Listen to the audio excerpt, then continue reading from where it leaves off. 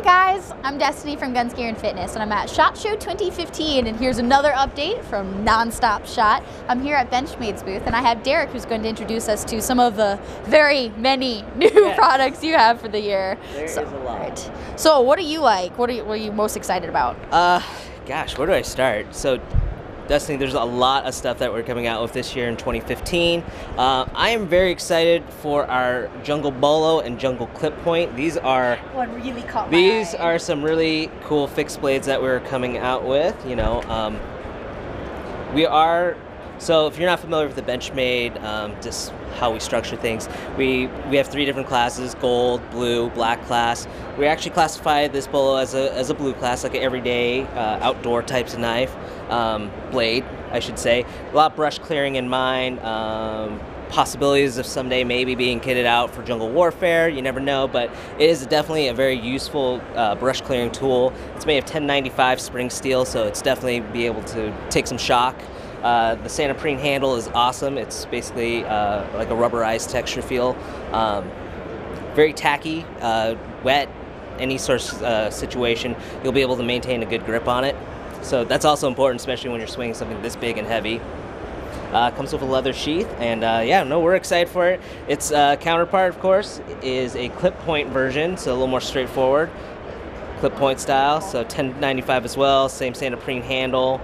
We're very excited for these, especially I'm excited to take one home and personally, just prune some trees in my yard. Great for camping too. It is great for camping. It will be good. It's a good chopper. So if you need to chop through anything, maybe make some kindling, good blade to do that with. Moving forward kind of towards the bushcrafting side, camping, outdoor style, the 162 came out about 2 years ago. This is an updated version. This is the 162-1 EOD. So we were hanging out with some EOD specialists who actually used the original 162 to cut C4. Wow. Yes, so they wanted an updated version that had a Kydex holster, or sheath, I should say, and just tan handles was something that we added to it because it kind of fits that whole group of people who do EOD work.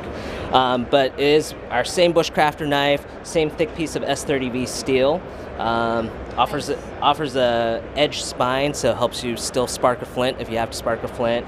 And is a pressure fit, Kydex sheath. Very good, very grippy, and for me, I'm a lefty, so it technically is reversible, so you could carry it on the left hand, as opposed to the leather sheath that came with the original. You could only, wear it on your right side. Moving forward, back to the Benchmade line, we have, this guy is really a beautiful knife that we're excited for, so let me play with that. Full carbon fiber handles, that is the 484-1. Really light. It is. That's the beauty of carbon fiber, right? So it's super tough. Crazy light. Like the 940-1 that we launched last year, this is kind of a play off that with the carbon fiber handles and the anodized, the blue anodized accents. This one we added the little anodized accent piece to the pivot, which just kind of sets it off. It's right there, And then inside the liners too. Inside the liners there. And for this, the original 484 was in a M390 steel. We did this one in S90V, so like the 940-1, it's that super tough steel that has great edge retention. It is a finish on that too. Beautiful stone wash, flat grind on the blade, and it's a beautiful Nakamura design. So he's, designed some gorgeous knives for us. Yeah, I'm gonna want to check out that one a little closer. Maybe, yeah. Put that on the list. Yeah, absolutely. Also introduced this year is a new gentleman's folder. So very small, kind of compact knife design. Like an executive EDC. It is an executive EDC. Well, we basically took the axis lock, miniaturized it. This knife, we don't intend people to be hammering away on it, using it as like a survival knife. This is definitely for your practical everyday type of use, opening boxes, just practical normal cutting stuff where you're not like batoning this or anything like that.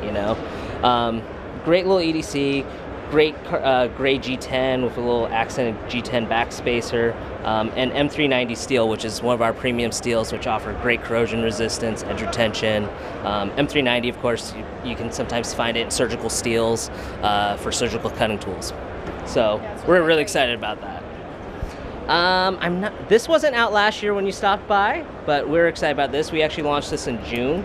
It is our 5400 axis dual action. So functions as a regular manual knife, but in addition to that, we have a auto function that is built in. So basically, you pull the axis bar all the way to the furthest position, and it will fire off an auto function. So it's like a hidden auto function. 154 cm steel. G10 handle scales, and just a beautiful knife. Just very practical, you know. So would that be in the blue class or white? This is actually in the black class. And the cool thing about this, autos, usually a typical auto, they don't have thumb studs. If the spring fails, your knife is pretty much, it won't function. It's done. This one, if the mechanism actually, the auto function mechanism actually fails, it'll still function as a normal manual folder. So, for those people who are, you know, want things that are overbuilt, that have backups to it, you know, this would be the knife for that. I'm guilty of that on more than one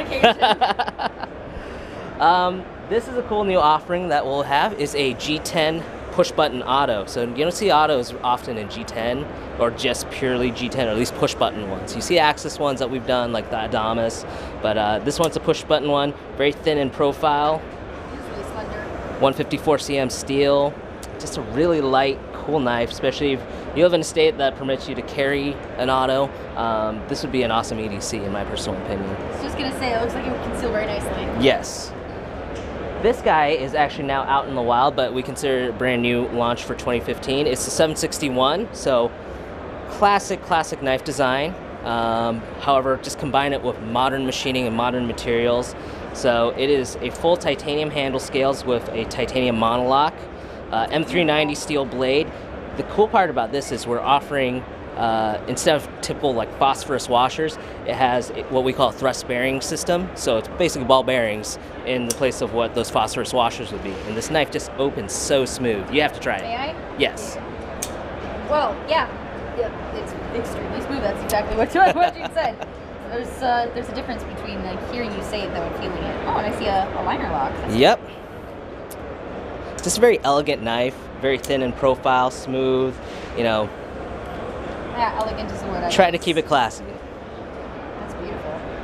We are excited about that one. This is, of course, with the ambidextrous push button, our 6800 APB in our black class. Features 154 cm steel blade, aluminum handles, and of course, a little carbide glass breaker, you know, a little multi-function in there.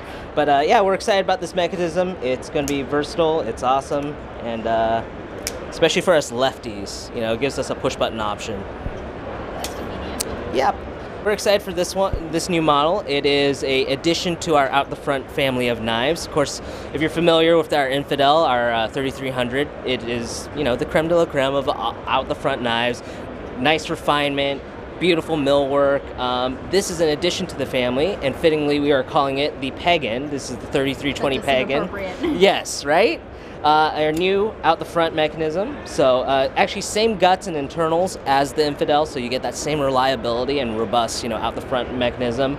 But just a lot of subtleties that are a little different. So the blade is a different profile. It's actually what we call chisel grind, so it's flat on one side with no bevels. Easy to sharpen too, because it is also 154 cm as opposed to D2. So I love that D2, but oh man, you spend an awful lot of time on that. If you do it on a stone, you're going back and forth for days. Yep. This one will be a lot easier, a lot more friendly. On top of which, you're only doing one side. You're only doing one bevel because it's chisel grind. It's beautiful. The body work as well is the handle material. I mean, the handle design is just, it's very smooth. It's very ergonomic. It's just, you know, a rounded out, just kind of more, I wouldn't say, I'm almost say maybe a more refined version of the Infidel, but, you know, still not the Infidel is the thing. But the beauty of this knife is it does come on a little lower price point than the Infidel, so cool. Somebody looking to get into the out the front that is Benchmade, this is definitely a good option, and yeah, we're just very excited for this. Yes, you can't only do it once. There's a cool factor involved with a knife like that. There really is. So just being honest. We're excited for this, so hopefully get one in your hand someday soon. That would be awesome. Moving on. Let's see. We got. We are excited for this. This is our new water knife, actually. Ooh. So we've done a dive knife, water knife before in a fixed blade. What kind of steel are you using for it? We are using N680, so it's a saltwater rated steel. Sandprene handle, so it's a good rubber texturized material for a handle. Slippery conditions, especially if you're diving or in any just wet condition. Wet conditions while you're diving? What? Right? What? Weird. I never heard of dry. But the big thing that we improved upon is the sheath. So the mechanism of how it deploys, just a lot smoother, very positive clicking. So it offers our opposing bevel, strap cutting hook, rope cutting hook, however you want to call it. So very reminiscent of our triage knife, Which is one of my favorites. which is an awesome blade. And it's the same steel. Yes, we just added the hook into the blade, and it's put in a fixed version and offered a very premium sheath that go along with it. So this is the 112 H2O fixed blade that we're very excited for as well. Going into combat folder, new to our black class is our 808 Loco. So features a canted handle, very comfortable, very ergonomic, especially in a reverse grip. If you were in a situation like that and had to do that, it is comfortable for that. But on top of which, I mean, it comes down to it. It's a knife. It's a very practical cutting knife to do daily tasks. So great EDC. We did add some custom hardware features to it. As you can see, our pivot, a little custom pivot, a little custom axis bar liner there, tear. Nice too. Yeah, just a lot of detail work to this. This is S30V. G10 scales? These are G10 scales, correct. Yeah, so it's, it is a heavier knife, but the G10 scales actually help reduce the weight. If we did it in aluminum, it would probably be a lot heavier. But yeah, no, it's a great knife, and surprising how big it is. Because of the canting, it sits in your pocket and rides really easily and well and comfortably. The Adamas is a big knife. We're trying to make no illusions about that. It's a big knife, and it'll take up a lot of real estate in your pocket. And it feels like a big knife. This is a big knife, but doesn't feel like it in your pocket. So, very cool new blade, the 808 Loco, and it's S30V. Awesome steel. All right, so back in June again, we launched this guy. This is the 757 Vickard. It is a liner lock knife. Is that a Cybert? It is a Cybert design. Do you notice the Cybert cues in it? Yep. So this is a titanium liner lock knife. So it offers Another actually one of those beef-tacular, very overbuilt. I mean, it's just Shane Cybert. Shane Cybert to letter makes things that are just big and overbuilt, and we love that about it. They're ready to do work. Yes, exactly. Very thick titanium liner, I believe 9/10 of an inch. So it will hold up. A premium S30V stainless steel blade and a nice stone wash. I love that stonewash finish. Yep. It's just, a lot of Shane Cybert cues, especially right here. And that partial fuller. And yep, partial fuller, very beautiful looking. Yeah, that's just a signature of his almost, isn't it? That was my guess. That between the wide belly and the partial fuller, I'm like, I wonder. Good call. You called it right. Stacked G10 handles, so you got the black G10 with the green on top. Very tactile, very comfortable grip. So we're excited. This is a cool knife, and titanium pocket clip in addition to that. So a lot of titanium. Yeah. So it's gonna be a sturdier, heavier folder. It is a big guy. Earlier showed you the ambidextrous push button auto. This is the ambidextrous push button assist. So it functions just like a normal assist. You have to deploy the blade about 15 degrees or so, and then the spring takes over to launch it. It's very, same size, very robust mechanism as the ABP, but with the G10 combined with G10 handles, this is a lot lighter than the auto version. So especially if you live in a state that doesn't permit you to carry an auto, this is a nice option. No, I'd have to. Yeah. So I have to make do with the spring assist. So but I appreciate that. But this one will be fun. This is a good knife. It will be a great everyday carry. 154 cm, big beefy blade, but not too big again. The weight-wise, it doesn't kill you on that. Let's see. So HK, which is also part of the Benchmade portfolio, we're offering a lot of new models as well as color variants. Flat Dark Earth is the new black. Everybody says that at SHOT Show, right? It certainly has its following. It does have its following. You may see it once or twice here. We are offering a mini version of our HK Axis, which we launched last year. So more, we wouldn't call it a gentleman's folder, but more convenient, everyday, smaller carry compared to the larger version. Easier conceal. Yes, easier to conceal, a little lighter in the pocket. You know, especially when you reach into your pocket, if you keep multiple things in a pocket, like Or if you're your like, cell phone or keys. Even with those tiny little girl pockets that you can't fit hardly anything, and that would fit nice. This would fit very well, as opposed to the larger version of it, which is very big and robust. But Flat Dark Earth is a new color offering we offer in the HK line for that. A new out the front, this came out in June actually, but this is the newest color variant of it, is the 14808.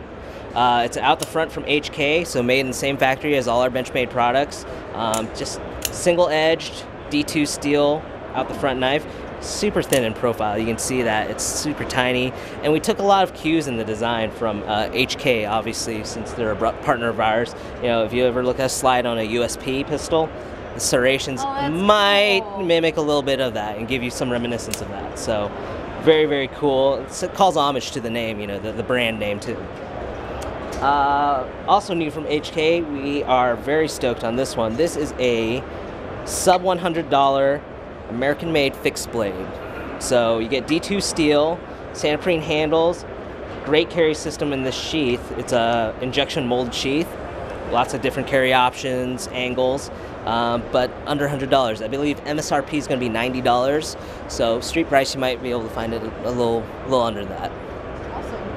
I think we might have covered just about everything. I think we did. There's except for that little this guy. Little is not how we describe this guy. This is the HK Feint. It is a new large fixed blade, so it's kind of in the same vein as the Benchmade Bolo, Jungle Bolo, and Jungle Clip Point. This is definitely made to be a chopper. It is made of 440 steel. 440C steel, features a over molded rubber handle with a great palm swell too, so it's very comfortable.